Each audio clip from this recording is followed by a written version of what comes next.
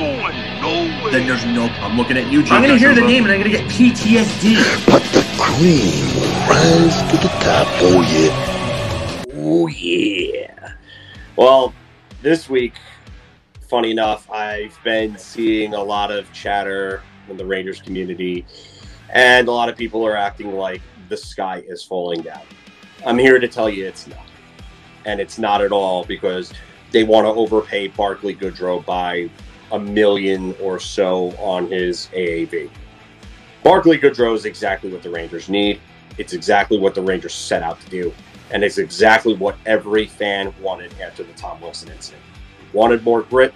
We wanted more defensive players. We wanted more penalty killers.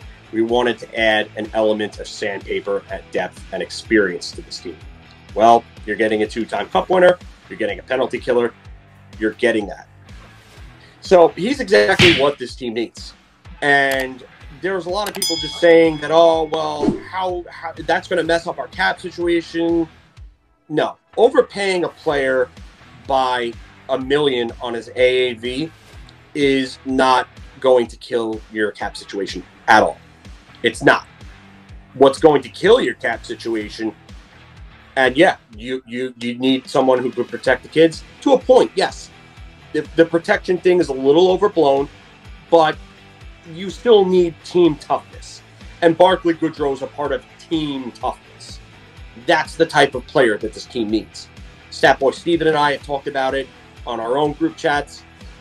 You need gritty players that bring that element of skill. That is what Goodrow brings you.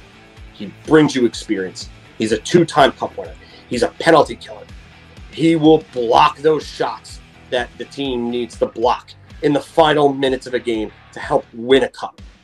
Yeah, those are the types of guys that you need, and the Rangers went out and they got that type of guy. They gave up a 7th-round pick to do it just so they can negotiate with him, you know, possibly give him an extra year. I get it. The term doesn't look great for a 28-year-old. And you people look to Cal Clutterbuck and say, oh, well, his body broke down. Cal Clutterbuck was always an injury-prone player, even before he signed that deal. Cal Clutterbuck plays an extremely physical style of game. He runs around and hits everything with a pulse. He's different from Barclay Goodrow. Barclay Goodrow does not run around taking hit runs at everything that moves. Barclay Goodrow is a physical player that will win those battles if necessary. Barclay Goodrow will not shy away from physical contact. But he's not a wrecking ball like Cal Clutterbuck or Matt Martin, where their sole purpose is to run around, cause havoc by throwing their bodies around, and then, you know, picking up points that, you know, teams give up to them by making those forced errors from that physical play. So if you really want to point to a scapegoat, if there's ever cap troubles for, you know, down the line when you're looking at the, you know, the players on the ELCs getting to their new deals, look at Chris Kreider. Look at $6.5 million for a guy who was to be 30 years old, right, shortly after that season, and look to Jacob Trouba for $8 million for play that hasn't even come close to $8 million per year. And I get why those guys got their deals. I get it. But it doesn't mean that it was the right move during a rebuild. To go give Jacob Trouba $8 million to be your number one defenseman, he had a lot to prove. You were bidding against yourself, Jeff Gordon, and you kind of cost the team quite a bit with that $8 million. You wanted to give him 6. He wanted to be there. Tell him to take 6. If not, flip him. Flip him. And go after somebody else. Chris Kreider, you should have dealt him at the 2019 draft. Joe Sakic was interested. Didn't want to give up the 16th overall pick that year. Okay, I can't blame him. He had his eyes on Alex Newhook. Took Alex Newhook. Kind of saw that. A lot of people kind of saw it. But you gave a $6.5 million AAV to a player with a no movement clause for the first, 4 years of his contract? You can't do that. And that ties into another thing with Goodrow. If this contract doesn't have any type of no move or no trade protection, then what is everybody worrying about? Because it's a movable deal. It's a movable deal. It's also a buyoutable deal. It's not even a buyout-proof deal either. because a guy like him is probably not going to get signing bonuses. And you probably, and I know that people question, oh, well, you can't buy out a player that's under an AAV of $4 million. No, that's only the second buyout window.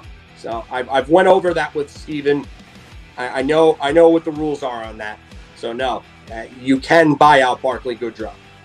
So Barclay Goodrow is not going to cost this team anything. He's going to give them something that they were missing. And you know what? If you people are going to complain about, I don't even want to get into that comment. I'm not going to get into it.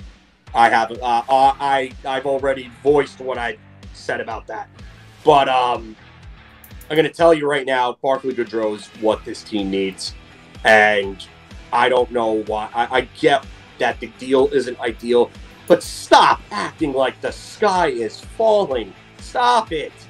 It's what we talked about before. It was identifying the player that you need and going to get him. And now I say again, he would have gotten it on the open market. And he would have gotten more. And the Rangers, and if the Rangers did overpay, again, it's basically the Cal Clutterbuck deal that he signed the last time, and they're only paying 0.3 more, and every Islander fan would take that deal in a heartbeat. No, they're only paying $100K more than Clutterbuck. Oh, even better. So, yeah. And to me, Barclay Goodrow is a better player. Cal Clutterbuck, to me, that line runs through Casey Cizikas. That identity line that the Islanders, their fourth line, that line runs through Cizikas. If Casey Cizikas is gone, possible. I don't know how they're gonna.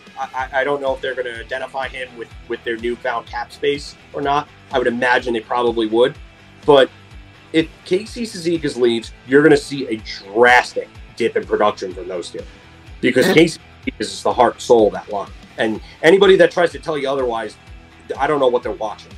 And I gotta say, one of the guys that's intriguing to me is Morgan Barron. That we keep going back to that name. That if they end up not going for, say for instance, some of these other free agent centers like Sean Corrali or Casey Cizikas or something like that, Morgan Barron, I think, could step in. Now, we still talk about upgrading or making Filip tougher. That could either come three ways: trade, coaching, or or maybe he just improves. I'm not sure if that happens, but I love the kid, but I don't think it's happening with the New York Rangers. So what do you think about the Barclay Goodrow deal? Did the Rangers make the right move? I'll answer that. Yes.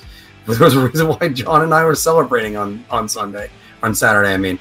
Anyway, you don't like the AAV? Put it all down in the comments below. If you like that video, we got a lot more. So check out any of these that are right over here. And don't forget to like, share, and subscribe. Your ideas are intriguing to me, and I wish to subscribe to your newsletter.